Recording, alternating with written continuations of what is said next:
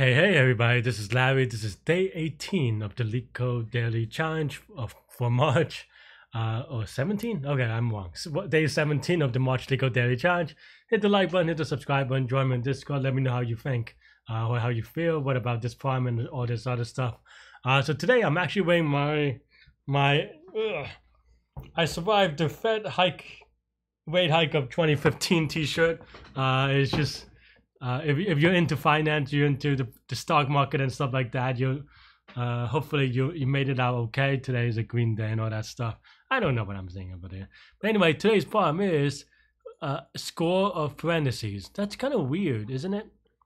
I mean, what's up with all these like parentheses problems? Anyway, like I don't know. Is it gonna be another stack problem? Is that I don't know. Then it kind of takes away some kind of like if you keep on getting the same type of problems then and you have the same type of solution, I think it takes it a little bit away, because then you're not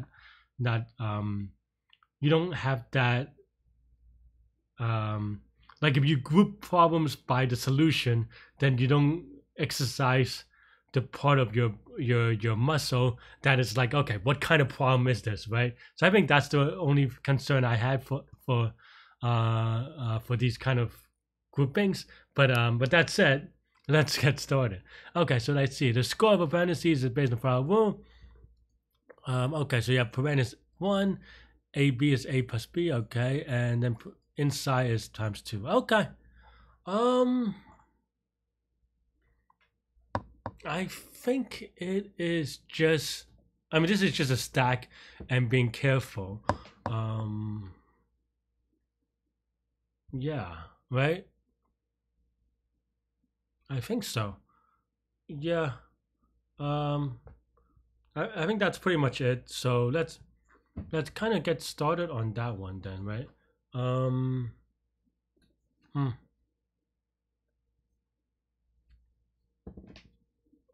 do I think I just have to be careful. I mean, I don't think there's anything tricky about this one. This is again a stack problem, and when you see these kind of balanced parentheses type thing, it's almost going to be always a stack problem unless there's some like funky hard problem. The n is equal to 50. Maybe there is. No, I mean, this is still going to be a stack problem. I was going to say maybe there's some like funky dynamic programming you think, and I'm sure you can do something with dynamic programming and something funky, but for this one I think you could, a stack should suffice as long as you're really careful about it. Yeah, I mean, I think that's it. I mean, usually I have a very, like I try to have a very precise idea before coding, and in this case I think it's just all about implementation. I think ideas, like I have the idea, but I have to kind of work out maybe some possible edge cases. So I have the idea I have correct, or I think it's correct, but it's about implementation is the rest of this problem. So let's see how that goes. So okay, so let's say if this is, it goes to open parens, right? What does that mean?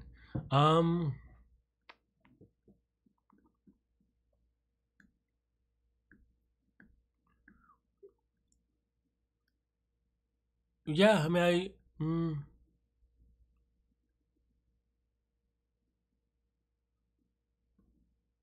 yeah, I mean, I think that's, we just push on the stack maybe. I mean, maybe there's some easy, quick, shortcut way of doing this, but from now, I'm gonna always just push things on the stack and then see how it goes, right? Like maybe you could represent this in a more efficient way, but like I always say, a efficient wrong answer is still a wrong answer, right? So get it right first and then we can optimize later. Don't prematurely optimize.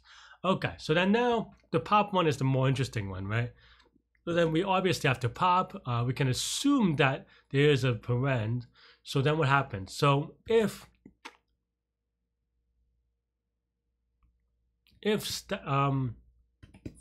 because I don't think we have to validate it, right? So it's only parents or balance.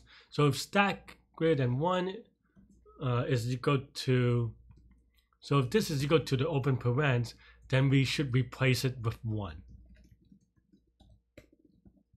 Maybe. So I'm not gonna lie, and this is a pen, that's why it looks awkward. No, whoops, that's not what I meant to do. I mean, it's fine, but okay. So else, meaning that top of the stack is a number, that means that basically, and I think the hard part for me is just kind of in my head try to think through all the cases and making sure that I don't have weird edge cases. But I think top of the stack is a number. That means that we have this kind of problem. But I think I'm missing a case. I'm missing the case where I have, let's say I have this, right? But with a, I think it's just about being careful and getting all the cases. But let's say I have something like this, right? Then in that case, we will have, you know, this pops to 1, this also pops to 1. And then now going over here, what we want to do,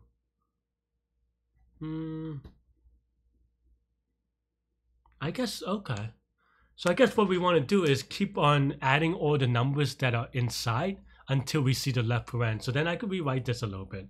So then while stack my 1 is not equal to parens, and because it is balanced, we don't have to check that the length is greater than 0 because it's guaranteed to be balanced, right?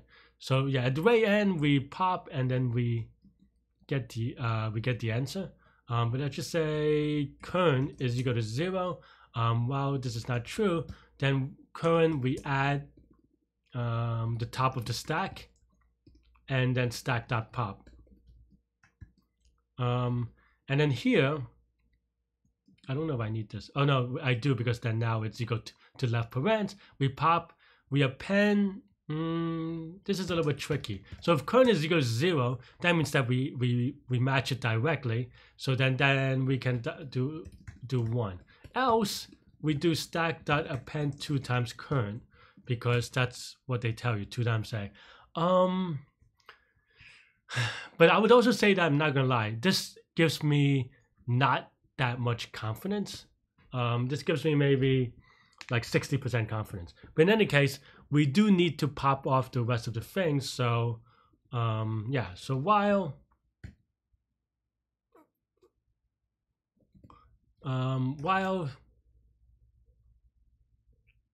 stack or length of stack is greater than 2, that means you have all these kind of things, right? Or greater than 1, sorry. If you have at least 2, you have like these things where basically you just have like components, and then while this is true, you have A is equal to stack.pop, and you just add them consecutively, I suppose.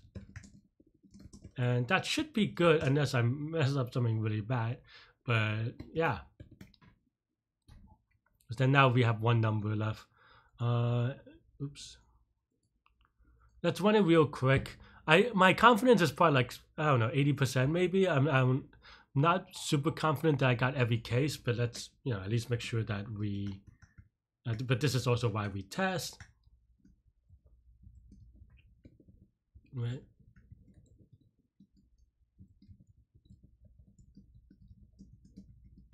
All right, let's, if that looks good, then I have confidence. I think I skew a little bit on adding stuff to the end, so I want to actually also add something in the beginning. I guess both is fine. Because basically what I'm doing here is, I'm not gonna lie, case analysis, even though it doesn't look that way, but I think in my head, and maybe in the code a little bit, I do combine a lot of cases in my head, so which is why it kind of came out like this. But it may be a little bit cheesy that way, so we'll see. We'll submit. Okay, cool. Yes, first try. I actually, like I said, I wasn't that confident about this solution. But I guess this works, then this is great. So each number is going to be push on it push on the stack once, and at the way, I know it'll only be popped once. So this is going to be linear time, because each character, each pair of parentheses will only get 1 push and 1 pop, right? Roughly speaking, because technically merging, but So it's going to be amortized. Each parsing will be O of 1. So this is going to be O of n total. It's O of 1 amortized each, I suppose is how you would say it. And this as well, because if you have n elements, then obviously this is going to just pop n times, so that's fine. And obviously it'll be linear space, because that's what happens when you use a stack.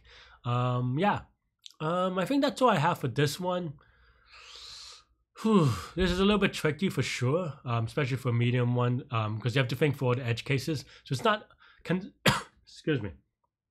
I don't think this is conceptually hard, but you have to be really careful is what happens with this one. Though I'm actually surprised and happy that my last 2 attempts I got it on the first try. Let's see what I did those times.